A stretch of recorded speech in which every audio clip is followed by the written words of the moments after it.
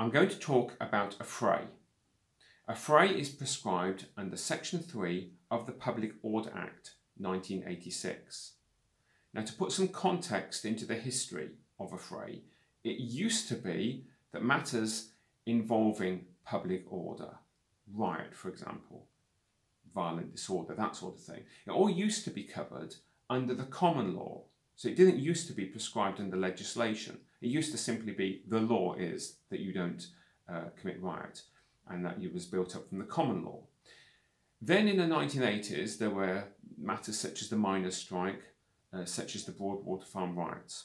And as a result of that, in 1986, the Public Order Act was passed, and that was the key flagship criminal law legislation of that year, the Public Order Act 1986, and it prescribed riot, it prescribed unlawful conduct such as affray, such as violent disorder. It was actually put into legislation.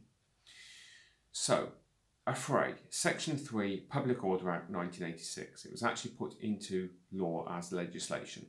And the prescription is where two or more individuals taken together, their behaviour is such as to cause a person of reasonable firmness present at the scene to fear for their safety.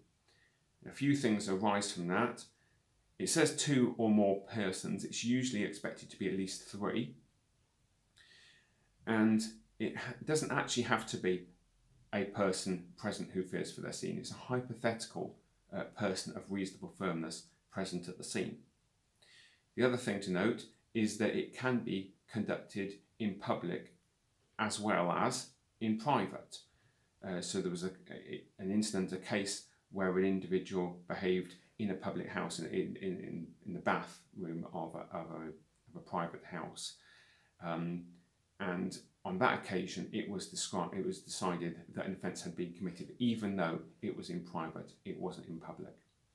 So, for an individual convicted of affray, the sentence at Magistrates' Court, maximum sentence 6 months imprisonment and or an unlimited fine. At Crown Court, maximum sentence 3 years imprisonment.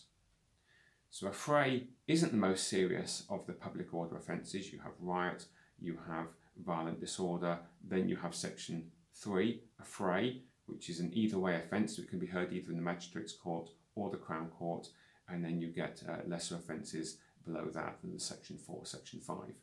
So affray sort of forms midway into the public order offences.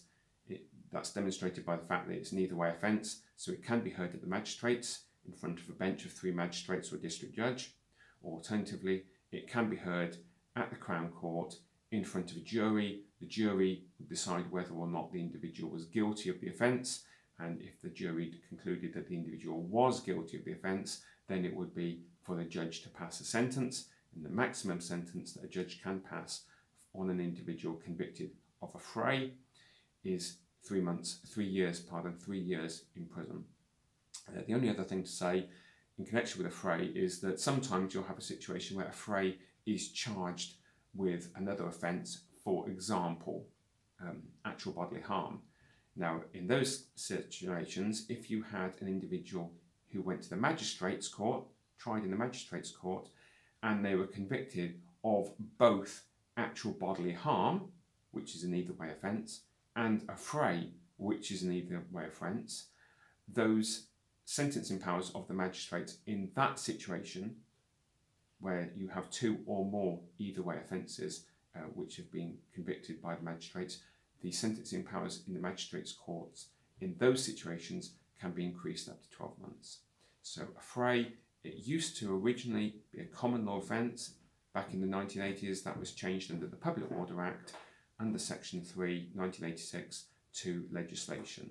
So affray, it comes below riot and violent disorder, and above Section 4, Section 5, summary only offences.